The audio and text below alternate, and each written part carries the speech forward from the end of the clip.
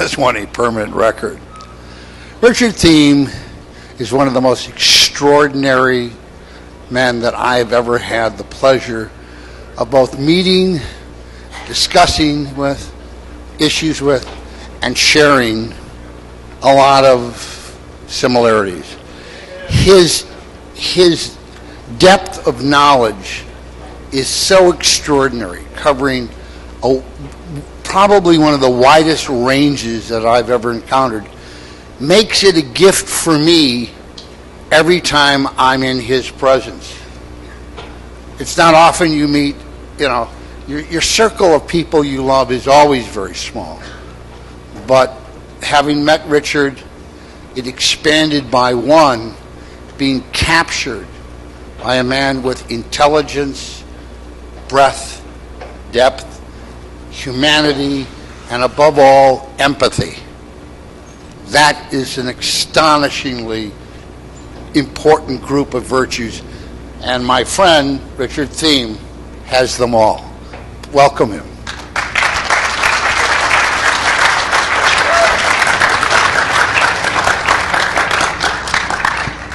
Thank you. I am so completely used to being insulted, abused, and otherwise reduced to a sniveling, begging mess of "please stop, Lou," that when he says something like that, I don't know what to say, except thank you, and it's mutual. We're two old Chicago guys. What are the Silverbacks doing at a place like this? What has happened that lets this kind of thing happen? That's part of what I want to talk about. What we're doing here, we're trying to offer some perspective. Why we come is because, as Silverbacks with perspective, we also are sorely in need of the reinvigorating presence and power of what we perceive the hacking community in its totality, in its aggregate, to possess and to offer selflessly in an open source model of give, share, share, share. We perceived, both of us, I think, Lou and I, Lou from his background in extraordinary work in Chicago journalism, winning awards for documentaries, with the heart of a hacker, concerned about the murder of Fred Hampton. 40,000 rounds in 8.6 seconds will take anybody out, especially when it's fired by the police in 5 seconds right after the warning. Most of you probably don't know that ancient history, but Lou has investigated that and all sorts of other things. As we grow older, we perceive the world to be changing radically, and we perceive ourselves to be in need of tutoring and mentoring by younger people whose world is framed by the technology they have co-created. DEF CON 1, DEF CON 2, 100 people, mostly guys, very few women, coming into the desert out of nowhere, meeting in bulletin boards online. My first DEF CON was DEF CON 4. I'm thinking back to one of the guys who refused to tell me his handle, much less his name, who, when I asked, "Where are you from?" said Texas. When I said, "Where in Texas?" said Texas. Because the need for stealth and the fear and the paranoia of, I hope they don't find out what I've done, was so thick you could cut it with a knife. I perceived correctly that those guys would be in positions of power and authority. The first talk I did here at DEF CON 4 was Hacking as Practice for Transplanetary Life in the 21st Century. We're in that century, and the people who were then afraid to tell you their name or their handle are now in positions of power and authority in corporate America, in the security business, and in the intelligence community. Things change. Hacking changes. I have changed in the process of being immersed here in 6 years. I came as an outsider looking for advice from outsiders. What I find myself now is with some of the best friends I have ever made in my life, based on a shared set of assumptions. But those assumptions are about hacking in its essence, and things do change over time. So I've got a couple of themes.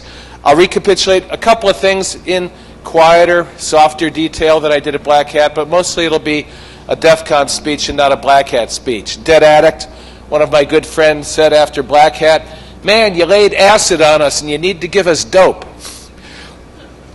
Which you know exactly what that means. So here's the dope. Here's the dope.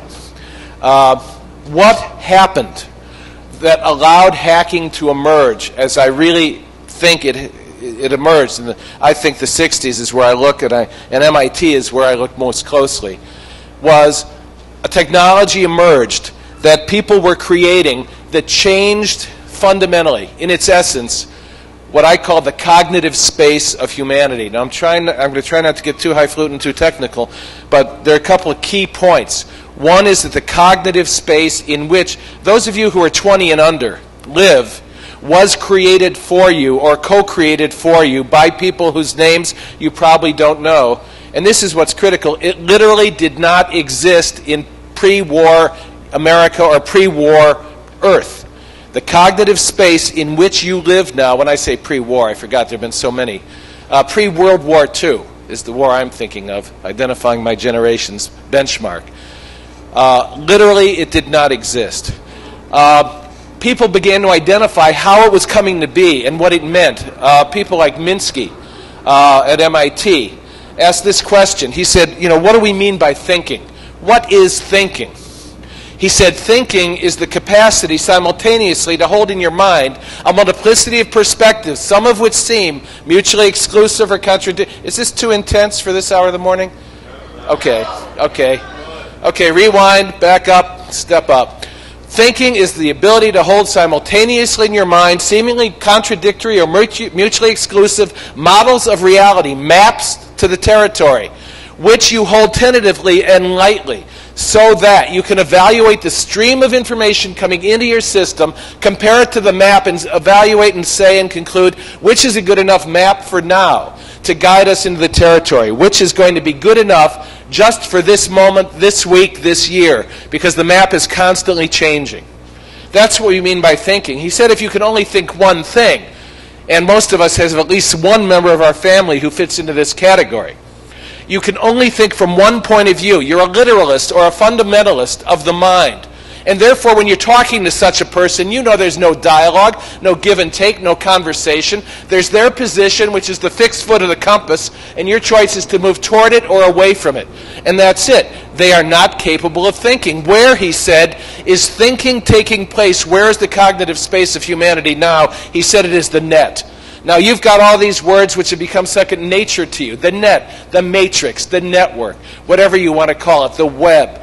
All metaphors pointing to the same reality, a new restructuring of our relationship to ourselves, to each other, and to how we hold ourselves in the world as a possibility for action. He said it's happening on the net, and therefore he said to a generation for whom the words were new, if you are not plugged into the net, you are literally like a computer on a desktop in a corner, unplugged from the net. You are a brain in a bottle. And he went on to say, and if you do not speak the language of the net, you are like a child raised by wolves in a cave, unable to speak the dialect of its tribe. You are less than human.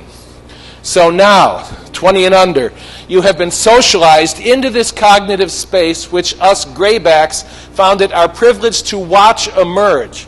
And because we were socialized to text and a different kind of technological structure of reality, we were able to see by contrast what was emerging. It was in that cognitive space, that hacking developed and gained its potency and its real meaning. Now let me give you a big picture view, which is something I like to give. I used to be in the religion business, by which I mean I was an Episcopal priest for 16 years. Please do not hold that against me.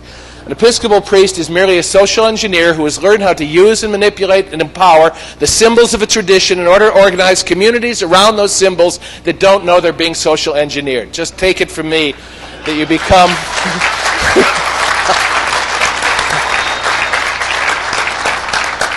What I love about the unscripted truth that pops out is everybody recognizes it for what it is. Okay, so it occurred to me back in the early 80s when I bought an Apple II. And my kids start playing with it, and I start playing with it, and he'd be playing a game in Hawaii, and ASCII Express 300 baud modem, little green screen. I'd say, where'd you get that game? The computer world didn't seem to have them. He says, no, it'll be out in about 6 months. And I said, oh, how did you get it? And that's where I began being tutored by a 12-year-old. And that's where I learned as an older man that if you're just really kind, patient, and just respectful of your youngers, they will teach you what you need to know to function in the world. This is advice I give business people and CEOs all the time. In the religion business, it suddenly flashed upon my inner eye this truth, that the technological structures of humanity had created the religious and spiritual domain of the world. Let me tell you what I mean by that. Oral cultures. Before about 2,000 years ago, we had oral cultures before the emergence of writing. If I asked you to name the names of God you know from those times, you wouldn't have many to name because the oral cultures all died, i.e. the transmission of information by the coupling of the interface of tribe to tribe and person to person through oral tradition could only disseminate in real time what people had amassed and learned and passed on from generation to generation. Around the time that writing emerged, a whole bunch of people emerged in that very narrow bandwidth of historical time. And that's when all the religions of the world that we call religions emerged. So it became clear to me that whoever it is you look to as a guru or someone to follow, whether it's Buddha or Jesus or Muhammad or Confucius or Moses or Lao Tzu or whatever, all of those people emerged during a very narrow bandwidth of time and were transformed from flesh and blood human beings into textual beings. Writing became the media through which they interfaced with humanity, and when people read written text, they internalized an image of possibility that was fundamentally different for them as individuals and collectively as humanity, a species, a society, or a culture than had ever been possible before the technology of writing emerged. Therefore, those aren't religions, those are textual religions, and the gods worshipped in and through them are textual gods. The printing press with movable type transformed those religions, sliced and diced them. They call it in this country Protestantism. It just means anytime there's a deviance or aberration from the orthodox truth, you start a new religion. Not possible before people could read silently to themselves from the text, the typographic text, and it just became obvious to me that in this era of roughly a couple of hundred years of electronic communication, of which the net is merely the latest manifestation, we were once again going to transform ourselves in the image of the digital images and icons with which we interacted, and digital gods and digital gurus were going to emerge. I thought in the muds and mushes, now I would say in domains like EverQuest, where spirituality runs rampant, in all the vast community games of the web, we are going to see emerging on the edges the spiritual concerns of humankind, and those gods and gurus are going to be like the web itself, interactive and modular and fluid. So the cognitive space of humanity is once again changing in a fundamental and primary way. You take for granted, you who have been socialized by the matrix or the web or the net, that life is fundamentally interactive and modular and fluid. But let me give you a quick example of how difficult that is for someone older in certain cultures to get. I live in the upper Midwest in Milwaukee, although I've lived in many other places. And if you asked an older Milwaukee person what they thought life consisted of, they thought that you were supposed to get out of school and get a job and keep it for the rest of your life. If you were heterosexual, you were supposed to get married to a human of the opposite gender, and you were supposed to stay married to them forever. If you were born into a religion, you were supposed to be that. In fact, the ontology and the epistemology were identical. You were that. You couldn't conceive of an option because there was nothing with which to contrast what you had. It was linear. It was fixed. And it went to the end of your life and beyond. But modular life, the kind you live and I live, means we must recreate ourselves again and again, recreate personas, recreate the images which people believe ourselves to be, and then put them out there. You can call it social engineering if you want. I just call it life. You want to change religions, change to one, change back, change to another. You want to change wives, spouses, partners, lovers, companions, significant others, or pals. Swap, plug and play, do what you want with relationships. I thought that crowd would be still asleep. I'm surprised that you're here. You want to change jobs? How many people have changed jobs just this week? Who worked for OneSecure? Who worked for Webvan? You change your career, you change your job, you change your vocation, you change your religion, you change your spouse, and as hackers, you discover that you change fundamentally from the inside out. You recreate co-invent with others your new identity. Identity is modular and fluid. It is up for grabs, and the first people to discover this were those formed by the cognitive space emerging on things like the PDP, 6, etc., at places like MIT, because interacting with that cognitive space changed and transformed them in the process of interaction, and now a new generation or two has been born, which doesn't know it any other way. Okay, that's the introduction. Any, come on. Any questions? Okay, I mean, I'll pause periodically for breath, and you can ask whatever questions you want. All right, the second key point I want to make, because it's fundamental to what we're talking about, is the context is content. That when the context shifts, what it always creates anew is a new content. I use this example at Black Hat, but I'll use it again here.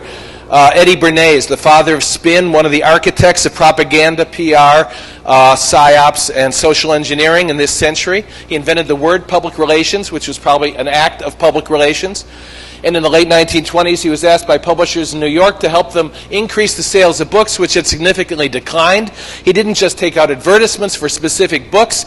He went to intellectual leading lights of the day, Nobel Prize winners, top professors, and he said, is literacy fundamental to a society? They all said it is. Without literacy, a society will fundamentally fall apart. He said, will you sign an affidavit to that effect? They all said, of course, and did. He then gathered together builders, architects, contractors, and showed them the affidavits, and he said, the brightest people of our time are telling me that without a literate society, we will be toast in another 2 or 3 decades. Will you do everything possible to create that literate society? They all said, of course. That is why from the late 1920s on, never before in human history, unless you were an aristocrat, one of the 2%, when you walked into an apartment building which began to be built all over the place, 3 flats, and houses, you would find, for the first time in human history, built-in bookshelves. And when you find built-in bookshelves, what you do without thinking is buy books and put them on the shelves. Context, content. The bookshelves are context. The books that unthinkingly we buy and put on the shelves are content. Usability is simply another way for designing bookshelves of the mind on the screen or interface of the interacting computer or network or web, so that when people see it, they immediately fuse to it, don't think about it, and provide the contents of their souls, like books, onto the context. When the context changes, if you persist in doing the same behaviors that made sense in that context, then you become suspect. I mean, that's one definition of insanity, to persist in behaviors long after they cease to have meaning. I mean, example, you are the context for this presentation. What I am doing right now kind of makes sense because you create the space for it to happen. But if you come back here at 4 in the morning, the tent is dark, there is no one out there, and I am continuing to do this, you would probably conclude that I am at best a little marginal, right? The same behavior that makes sense because you create the context for it will cease to make sense when the context shifts. Hacking emerged in a cognitive space in which it made perfect sense. It fit books to bookshelves. The cognitive space invented first in mainframes and then in networks, created through interaction with humans, a network of humans in symbiotic relationship to the network, formed by it, fused with it, thinking the way it thought, interactive, modular, and fluid in its new behaviors, actions, and thinking and feeling modes. But when that context shifts, the same things don't make sense. Example, the guys playing on the mainframe at MIT began to invade each other's territory. But it wasn't by crossing boundaries because, as you know, in the cognitive space of a computer network, there are no fixed boundaries. They are fluid, they are self-invented, they are arbitrarily designated, then co-created, and then observed as much in the breach as in the observation. But there were no boundaries or fences or borders. Therefore, it was fun. The first hackers had fun. I mean, there's a wonderful quote that I mentioned at Black Hat. The machine easily masters the grim and the dumb, said Marshall McLuhan. The masters of technology must be lighthearted and intelligent. They had fun. They crossed boundaries that no one was threatened by the crossing of which, because they had not yet come to be in the legal and social and economic and political structures of humankind. Therefore, no laws were broken. Therefore, no boundaries were violated because they weren't there in the first place, or if they were so clearly co-created and invented from scratch that no one minded. It was fun to get into another machine, leave your insignia on the screen, or leave your signature, to write graffiti, to outsmart someone.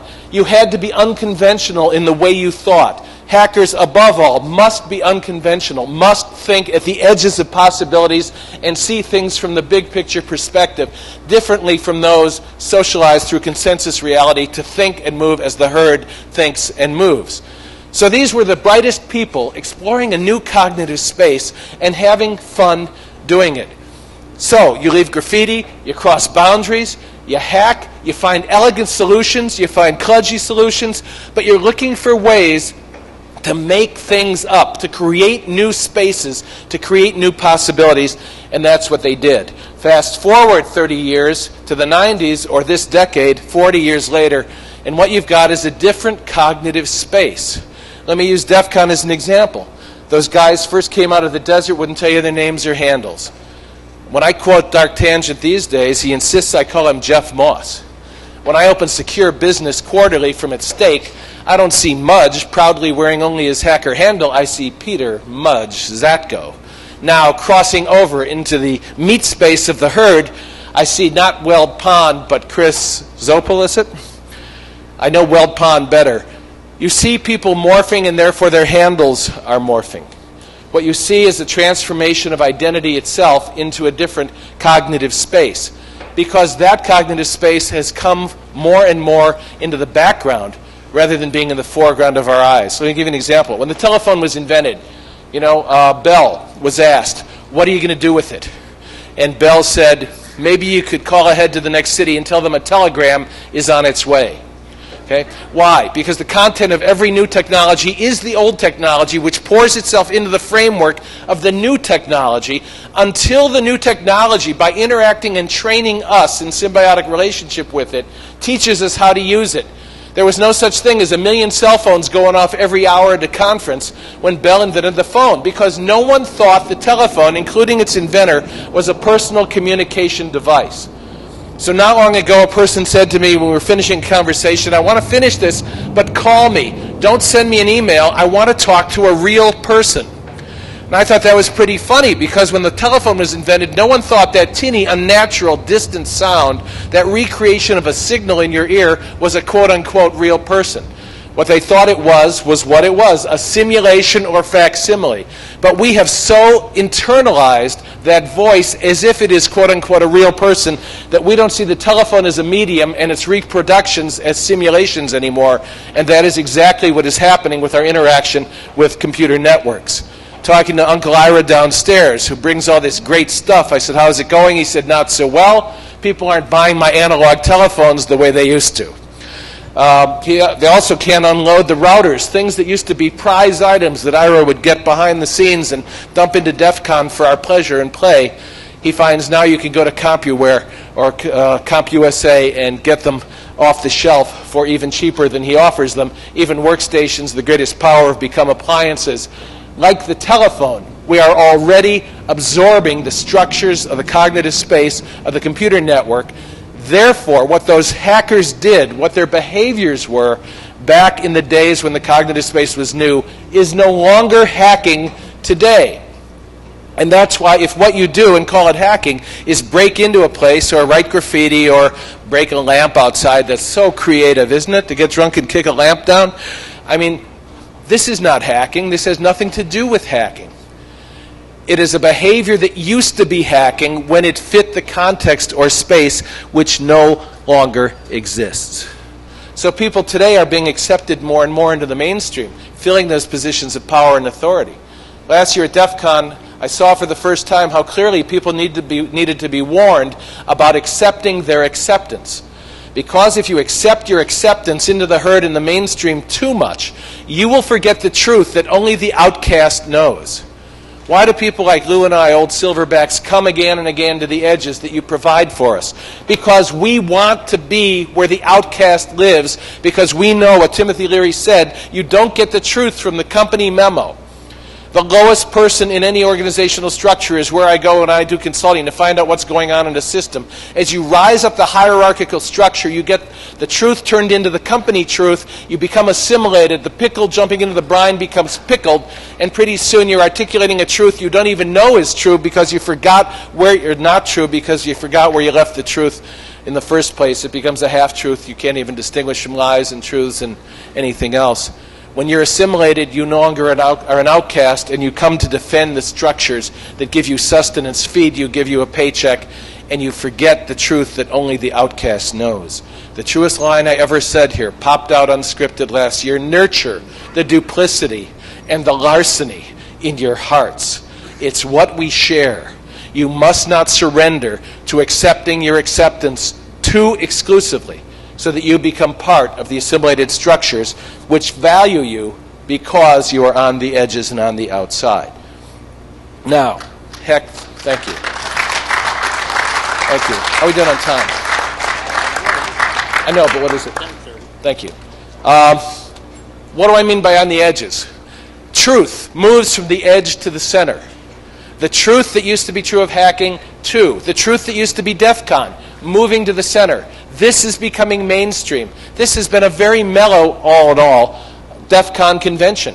I expect next year it will be mellower still. Pretty soon it will be nothing but 40, 50, and 60-year-old people coming only to reminisce about the good old days. People are here from DEF CON 1 with their children, for God's sake, and they're concerned about the ambiance. How do you know that the context has shifted? Listen, you used to walk into DEF CON, and what did you get? You got surly, uncivil goons who didn't know what they were doing, not knowing how to register people, and with, therefore, long lines going out into the desert heat, all the way down to the Luxor and down the Strip and around the desert, all the way to Lake Mead because it was so slow and ungainly. And you knew by the way you were treated with profound disrespect that you were at DEF CON. You were home. What did you get this time? 12 grannies, hired professionally.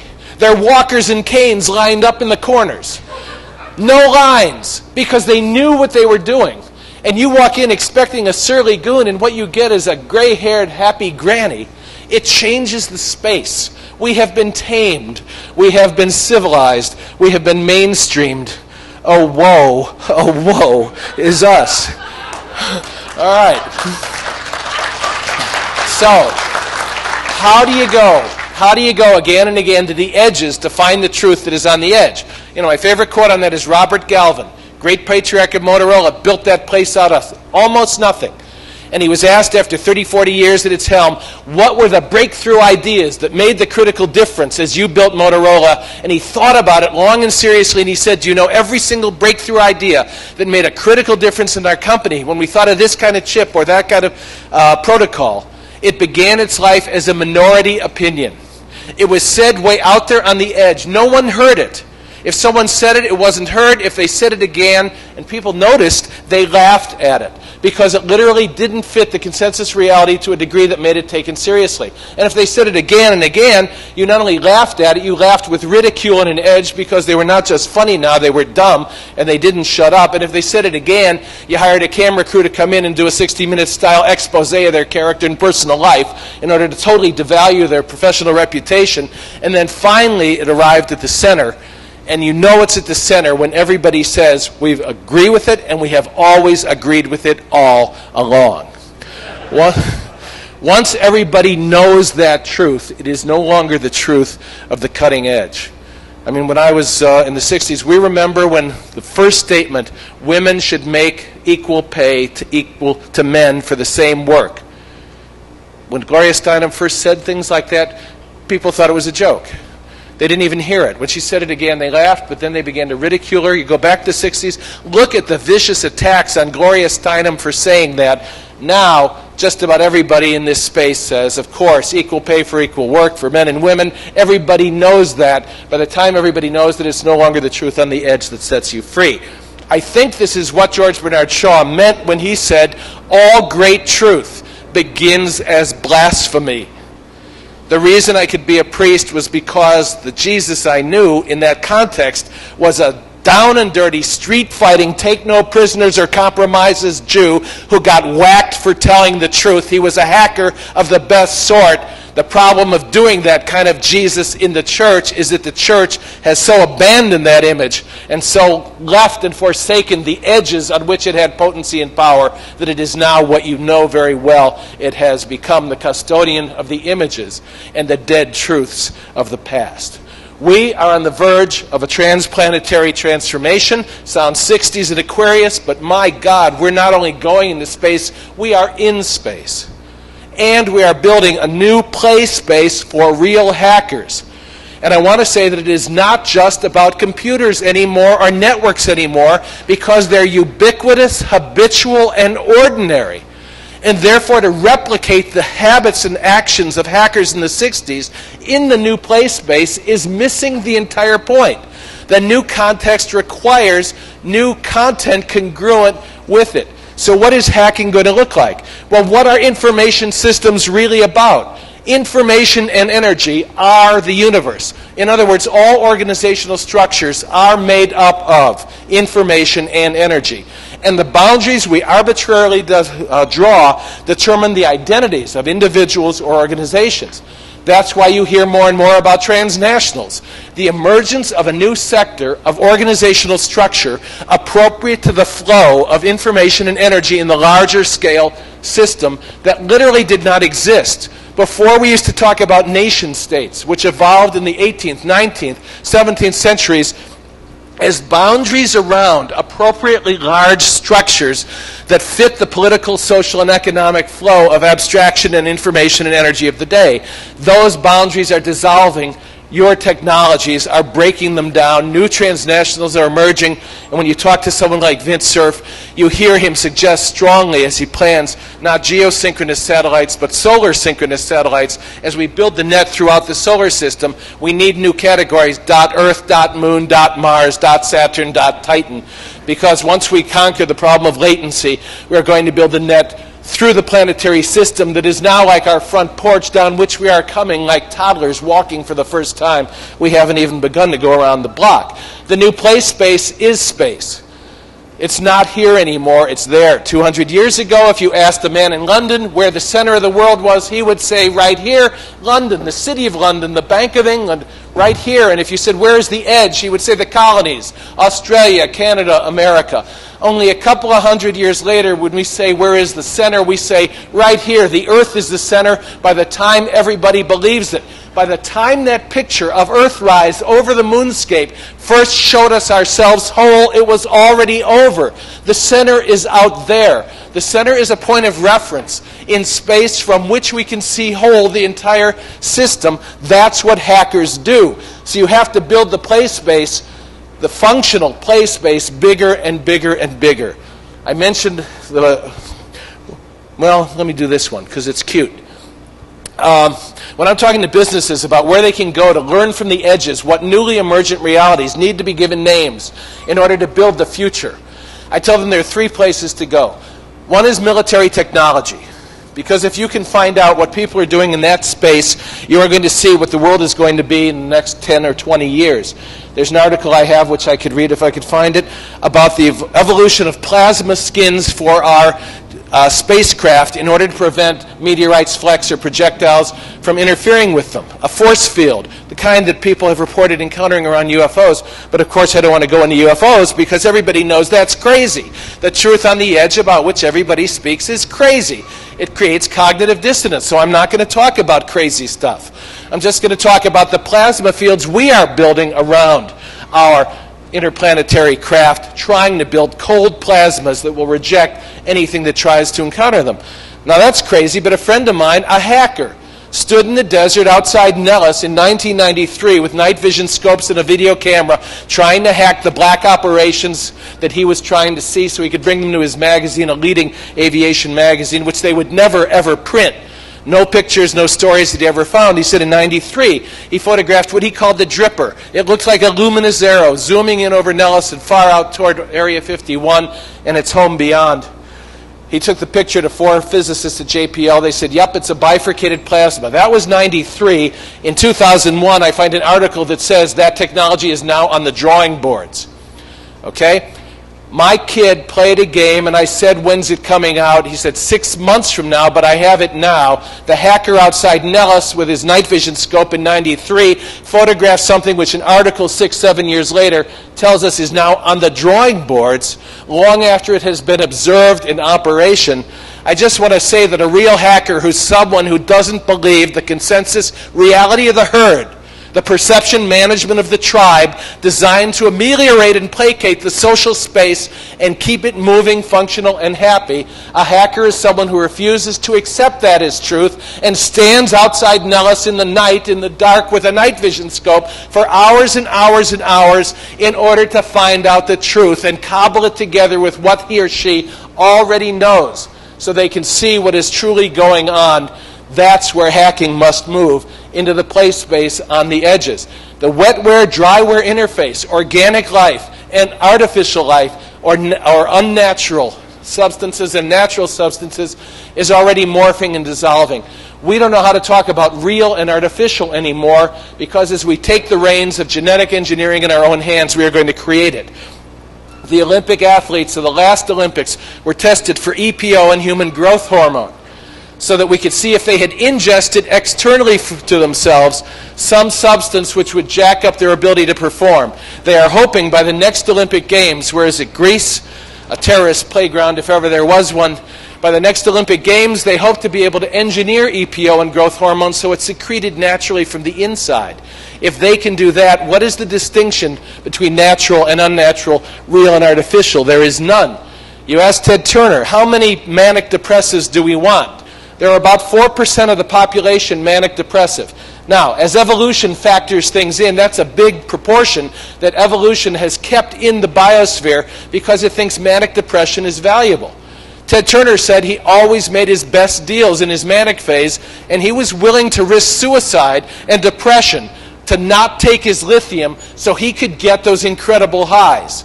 Now, I don't want to say a hacker has to be manic depressive. I just want to say that you know the low lows and you know the high highs of the power rush, photographing the drippers that zooms in like a luminous arrow, leading pieces of bifurcated plasma in the night sky behind it.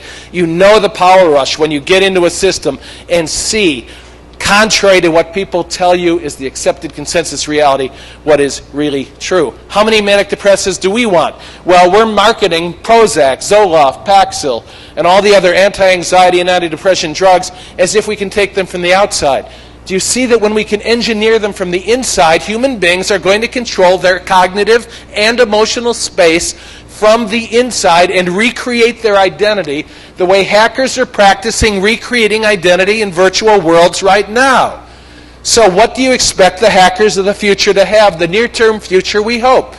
Just as Wozniak and Jobs built that Apple in a garage and contributed to the revolution of the world, somewhere in some offshore genetic data haven, somebody now is putting together the tools that will enable you to go into the basement the way I had a chemistry set and a wireless radio and ham radio when I was a kid, and you're going to be able to hack the genome.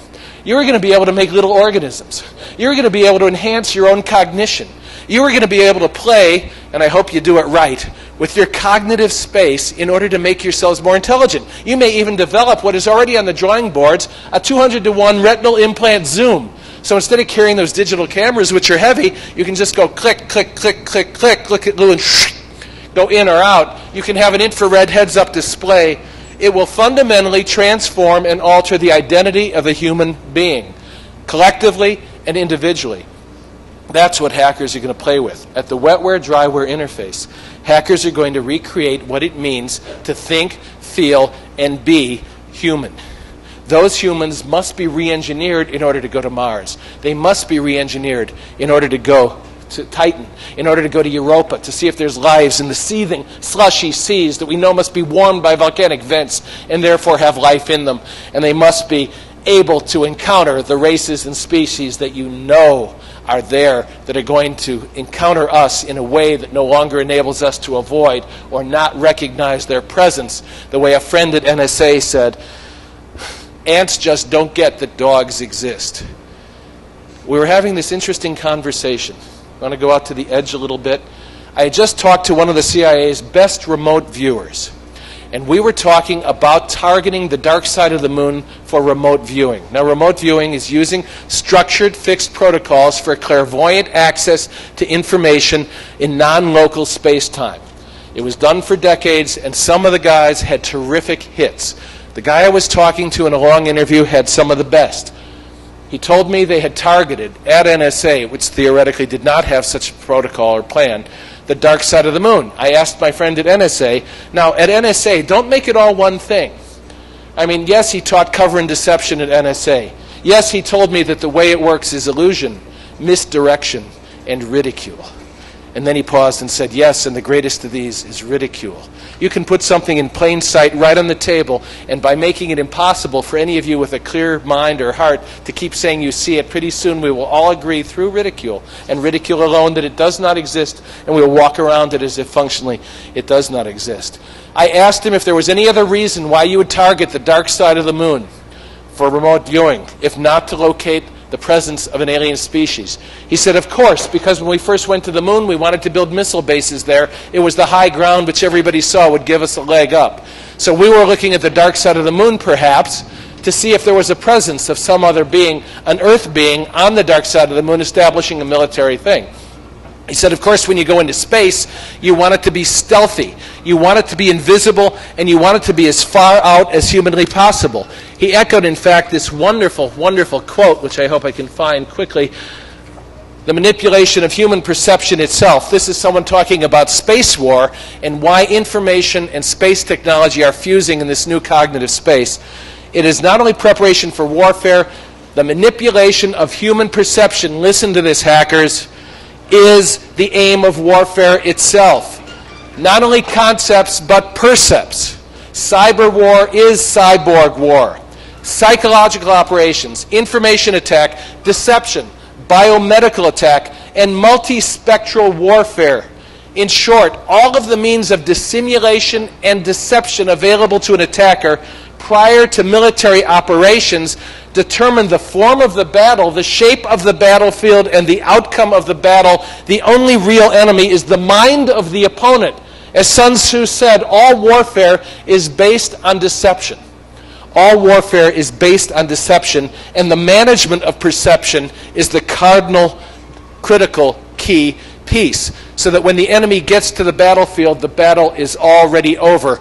In the global battle space, the goal is to win the war without the enemy even knowing he or she has been at war. They just thought they were walking to the bank and turned left at the corner because it seemed like a good idea. Okay, so when you're talking about in space, using multispectral radiation, stealthy technologies, camouflage, the creation of artificial environments to simulate real activity and environments. You are talking about weaving through the whole information battle space a web of deception, which looks like one thing but is really another. So how can you ever tell? You need a point of reference outside the system from which to see the system itself in order to see what is true and what is not true. My friend said, we're putting our stealthy weapons platforms as far out and as stealthily into space, disguised as debris and junk as we can. But, he said, think one or two steps further. 10 years ago, he said, if you talked about black holes, you would have thought you were dealing with a speculative event. Now the Hubble has mapped black holes. And our radio telescopes, it's not just for plain old research, he said, are trying to map the universe so that we can see through the singularities in event horizons the presence of planets which, like our own, harbor intelligent life. You know why, of course, he said. Because, he said, we know that they are here. He paused for effect, as one will, and repeated, they're here. We want to go there. And so we are looking at the development of quantum communications so we can park weapons platforms through singularities in other galaxies and recall them instantaneously through quantum communications. You know how it works. Entanglement, atom to atom, binary, on, off, which cannot be jammed or intercepted, which immediately, spontaneously recalls the information, therefore the platform that we want to activate. All right. Now that sounds pretty crazy, right? That sounds pretty crazy. I think it's already on the drawing boards because it's already been seen. All right. Questions?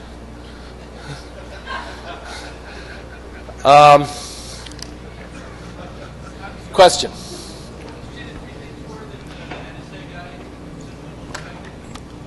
Illusion.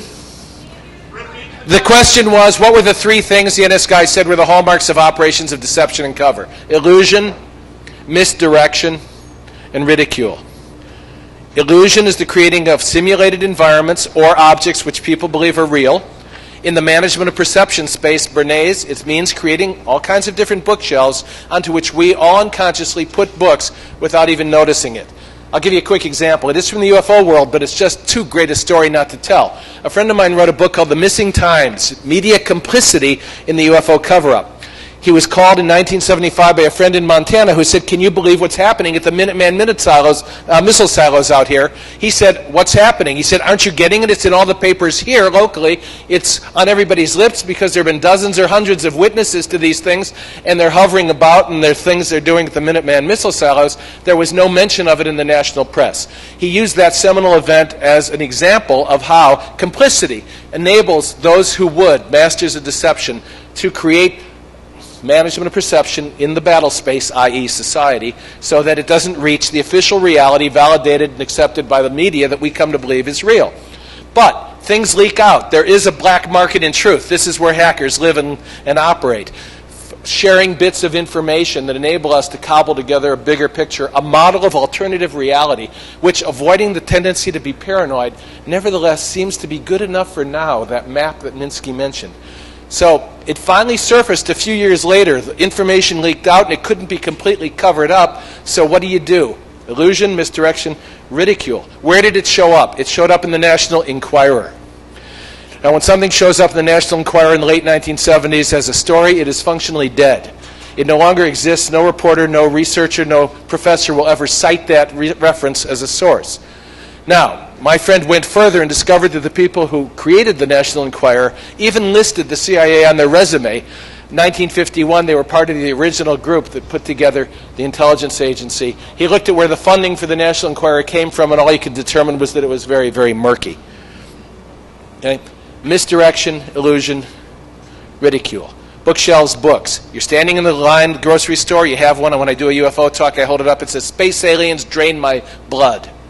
Okay? And I compared that with the impact of the 1952, July, whatever it was, 19th, 20th, Washington Post, which if you were in a suburb of in Maryland and you opened your door and picked up your paper, it said, "Saucer outruns jet, pilot reveals." There's a difference in the headline of the Washington Post saying something and the National Enquirer saying it. Illusion, misdirection, and ridicule. I'm just saying that you can't accept any face value reality as if it is what it is, and the goal of hacking, as I understand it, is to discover what it is, and if that means crossing boundaries stealthily, using your own methods of illusion, misdirection, and stealth, then that is exactly what hacking must do to uncover and cobble together the truth in a world that is providing management and perception models of reality that are not as true as the ones we want. Where do hackers come from? Consult your own origins and your own backgrounds. John Paul Sartre said the greatest gift a father can give his son is to die very young. My father dropped dead when I was 2 years old, and I'm eternally grateful. My mother went to work, and I came home a latchkey kid before there was a name for it. My parents were a refrigerator, then a television, then a ham radio, and above all, books, typewriter, the masterpiece material of the mind, which enabled me to begin to imagine myself into the world. Hackers mostly feel to me like the lost children of Neverland, tumbled out of their beds and bootstrapping ourselves together in communities online into an adulthood we have to imagine because we didn't really have the best models for it ourselves. No wonder the invention of personas and the recreation of our personalities to functionally fit the environment as it changes is one of our gifts. Hackers in their hearts, I think, know what I'm talking about. Spies, artists, hackers do not accept consensus reality and reconstruct it from a point of view that is on the edge until society accepts it, and by the time everybody believes it, it's over. A question. Are we morally obligated to hack? The question is, are we morally obligated to hack? Okay, let's see what else I've got here. What do you think? Well, are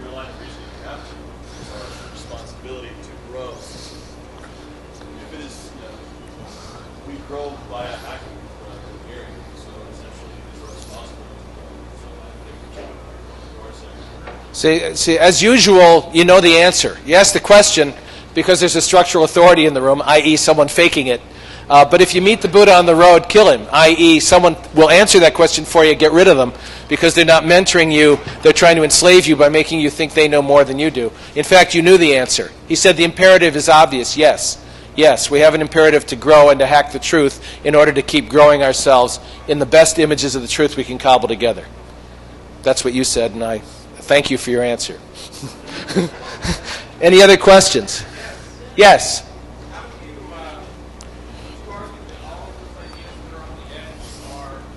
Valid? No, a lot are crazy. That's what makes it fun. How do you differentiate it? In other words, what is the methodology by which one determines whether a model of reality is good enough? Correct? Okay. Any other questions? I will refer you to, on my website, Thiemeworks, THIEMEWORKS.com. There's an article called Stalking the UFO Meme on the Internet, which takes a look at all the scam artists, charlatans, and multiple referential material about that subject on the Internet. And I know that some of the guys in the cottage industry. I've investigated this stuff for 23 years. The first thing you have to get through is they're not disinformation agents, they're just scam artists. I mean, because once look, I was a priest. Once you're dealing in symbols, well, let me tell you what I mean by that.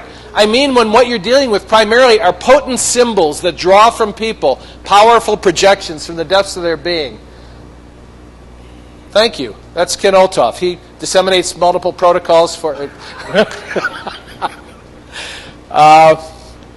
Once you deal in symbols which elicit powerful projections from people's depths, UFOs are among those. Carl Jung said they're mandalas that call forth projections of our whole soul in its totality. Religious symbols are designed to do that. You are in danger of manipulating the person whose soul is projecting onto it. You're behind a one-way mirror. They're seeing a reflection of themselves, but they think they're seeing you. You have to learn how to handle the projections. Anything I did that was effective, if it was, as a priest, was because I learned to hear every question statement in respect to my priesthood as a projection from someone of what was going on with them. And the goal, as I just did with him, whenever possible, if they had the ego strength and the ability, was to slowly give the projection back to them so they could integrate it, seize it, and accept responsibility for it. It's the same thing when you're hacking. When you encounter something that elicits powerful projections, fears, or anxieties, you have to take a step back and withdraw and calm your mind. One of the other goals of hacking, I think, one of the primary requisites is to manage your ego. You know, I did once a whole talk on social engineering, and the key piece of it is to manage your ego.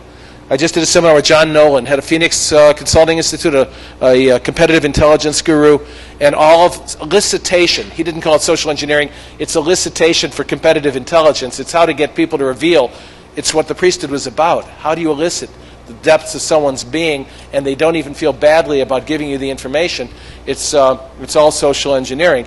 And if you have mastered your ego, so no one needs to know your power, except you in the exercise of it, you are the master of the universe. But if you need to tell somebody, you know, Guru was here, or scribble your name or your IP address on a website you've just defaced, if you need attrition to mirror you so that you are magnified to the world as a powerful person, you're dead or lost.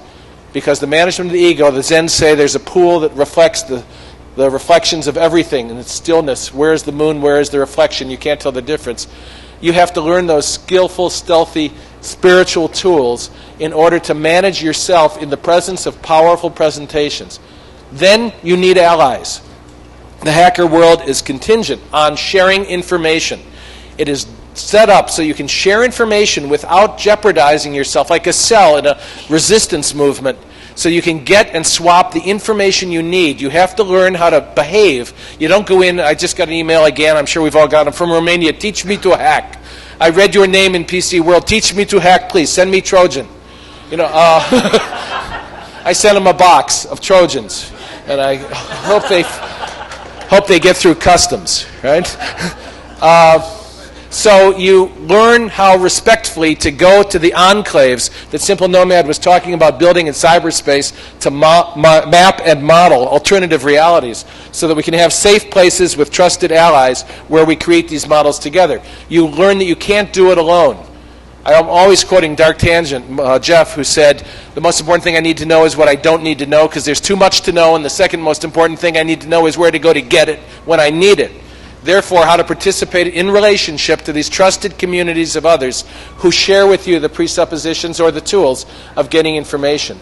Then you have to build a point of reference, and it's just like a spy. You gather data, you build a tentative hypothesis or model or map of reality. Then you gather more data and compare it to that. Just what Minsky said is thinking. You build models of a reality and constantly compare them to the feedback loops of real information. And that article to which I referred you, it's back to my days teaching literature in the 20s. I taught lit at the University of Illinois. And what it really is about is references, documentation, using resources and references properly, and learning how to ferret out the truth. In those days it was books. Today it's on the web. But the techniques are really the same. You believe nothing at face value. If it's a controversial statement, you better get 2 or 3 references. My guy couldn't print his pictures of the dripper in the aviation magazine he served because he couldn't get corroboration from inside the beltway, because you never can. So you share it in the black market of truth when we are talking on the telephone about things we have found out. Like my friend at NSA. How does he use his position at NSA? He had people come from all over the world to take his courses and learn what he could teach. But he's also very interested in UFO phenomena, and when he heard somebody was from, say, White Sands, he would say, were you by any chance at White Sands in 19 whatever? And they would say, I was there. And he said, what was it? And he said, let me tell you what it was. We all are nodes in the network. How is power exercised in a web? At the center of the web, the node of the network is the center. Everybody is the center. You create centers for yourself where you're the node. You gather and share information. You build the models and maps of reality together. You constantly fact check, just like the Jedi journalist that Lou is and was. You're constantly looking for people to deceive you. You are absolutely skeptical. You believe everything and you believe nothing. At least that's one way. Question?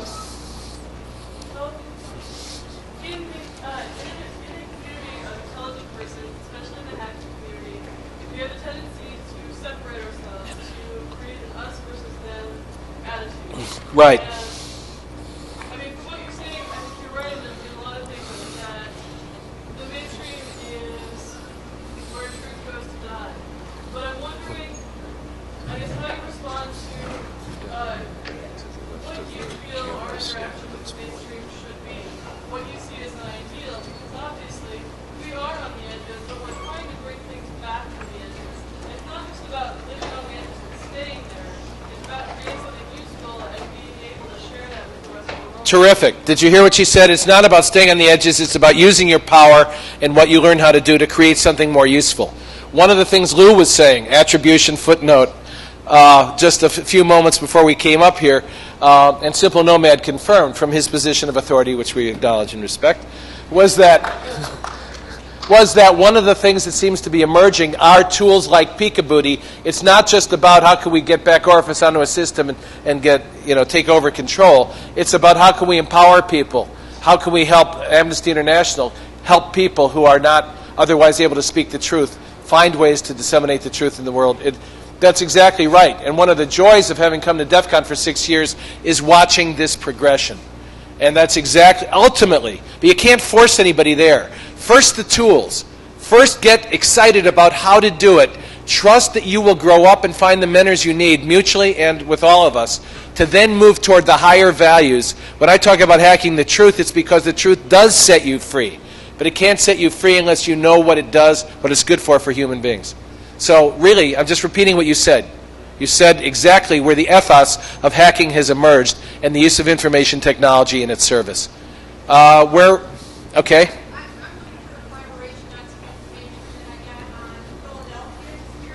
The Philadelphia experiment, Battleship was there, then it wasn't, then it was. Okay, so and today, where is it? Okay, we have a node in the net who likes the Philadelphia experiment as her domain of inquiry and has a lot of fun exploring it. Raise your hand. Anybody wants to talk to her about it, help her out with that, that's where you go. Okay? Okay. or email? Oh, I can just give these out to the audience. Okay. Let me see if there's anything. It's got to be 11 o'clock, right? Yeah, okay. And we got to catch a plane, right? Too bad. Okay, these are giveaways. These are leftover from, this is a great gift. A backpack leftover from Black Hat, which obviously can't be used again next year, and therefore it's a giveaway. Okay, who thought this was a pretty good talk? Okay, you get it. Who wishes they thought it was a pretty good talk, but really isn't sure what the hell I said? Okay, there you go. Okay, that's that.